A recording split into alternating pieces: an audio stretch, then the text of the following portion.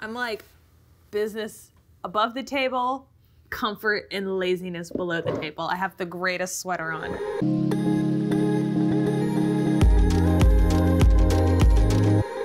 This is heavy.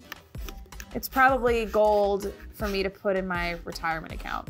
Or it could be granite. I will just not take anything for granite on this channel. Did you just go like chisel out my kitchen? This is kind of pretty.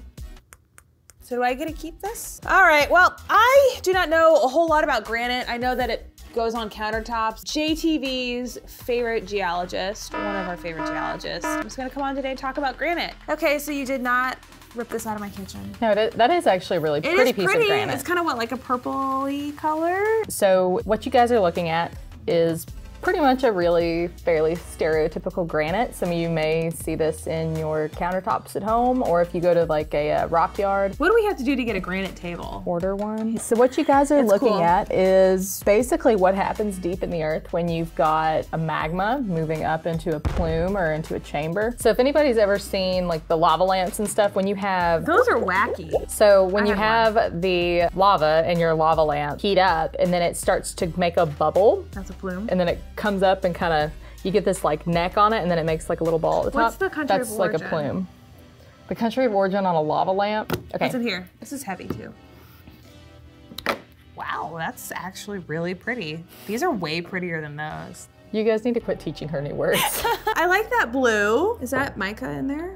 Or muscovite? Biotite mica. Mica. So still mica, but it's biotite. Biotite is a very dark I mica. see that. So you see how dark it is? So what you've got there is actually a piece of a pegmatite. So this is K2 granite. K2 basically refers to, if anybody has ever heard about climbing Mount Everest, so you have K2. So that's actually Pakistani in origin. Oh, cool. But because it's along the same mountain range, people just started associating it with K2. What's really neat about it is that you have these really pretty azurite spheres in here, and the azurite is actually a secondary growth in the granite. Azurite. Yes. Wow, that's why it's such, wait, but it looks like it's just colored over. Right, so the azurite is almost like a microcrystalline, you can actually see that it's kind of growing in between the grains, and the color may actually be also staining the feldspar that's also in that granite. So here's a cabochon of K2. That's really cool. Isn't that cute? Look at that. With the formation of different granites. So, and the reason I brought a pegmatite is because we do actually get a lot of gemstones from different pegmatites. So a pegmatite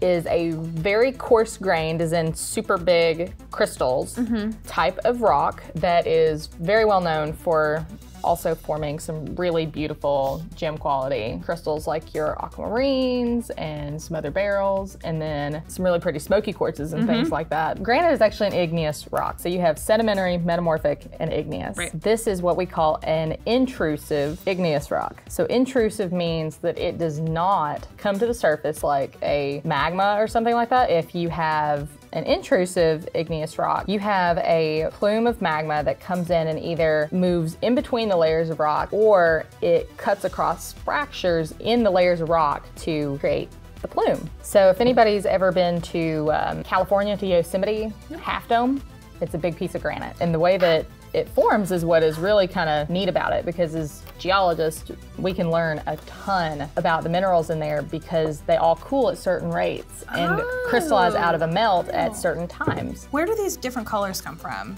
They're all different minerals. They're all different minerals. So granite is a rock. It's a rock. A rock is material that is composed of a bunch of different separate minerals. So then how does granite get the determination of granite when it's just a bunch of separate minerals? A lot of it has to do with the chemistry of it. Okay. So what minerals are actually present. So to be termed a granite, the grain sizes have to be a certain size, and it has to contain at least 20% quartz. So if you guys can see, so this kind of more clear, lighter gray stuff is actually the quartz in there. The more opaque white is a type of feldspar. The pink, or the more pinkish, is another type of feldspar. And feldspar is very common. Yeah. Very common. Extremely common. And then the black is probably some sort of biotite. Tell me how these form. Okay, with granite, you can get different formations. So you can have something called a tabular or non-tabular formation, and then you can have concordant or discordant formations. And so a tabular formation is about what it sounds like. It's something that's more shaped like this rather than being a big bubble. Non-tabular is, of course, something that's more like a big bubble. And they can have some different shapes. So some of them can be actually kind of like a bowl rather than a bubble. Oh, cool. And they have different names. With the concordant and discordant, concordant means that they are moving between the layers of rock. So usually that's typically horizontal because that's the way that rocks are laid down normally. So you can have these layers of rock and then you have your magma actually move in between them. A discordant tabular body moves through fractures in the rock, and this can mean that they can move upwards through those fractures. Geologists call these dikes and sills. Okay. And so a sill is like a windowsill. It's usually horizontal, and a dike actually moves up through the fractures. So if you guys are ever driving along the side of the road and you look over and you happen to see just some really crazy rocks that have these big, basically look like stovepipes, moving up through them, you're looking at dikes and sills. So guys, let's take a closer look. Why don't you take a closer look at this piece of granite with the azurite googly eye? This is a googly eye, by the way. This is a very scientific term we're gonna use today. The reason I included a piece of pegmatite today is because a lot of pegmatites have very similar chemical compositions to granites, but a lot of times they'll also have much bigger crystals than the average granite.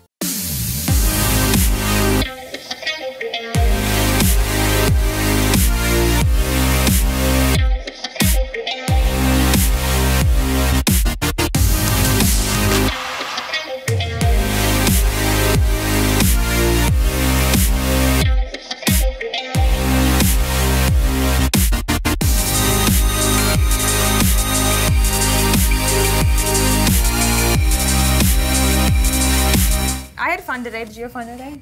I had a lot of fun. We're always learning and we're always remembering how cool the world of geology and gemology can be. All right, everyone, tell Elizabeth thank you so much for coming on. We love having gemologist versus geologist episodes. You pretty much like hosted the video today. A little bit. Your moral support. I was. Moral support. You know what? I was just distracted by the googly eye. Is there an emoji that's like hand clapping? Find and send Elizabeth the hand clap, and don't forget to like and subscribe. You don't want to miss out on future gemologist versus geologist episodes. I am so thankful to have Elizabeth here, especially at the end of the day. You good? Do you want to say anything? Any last words? Any last words?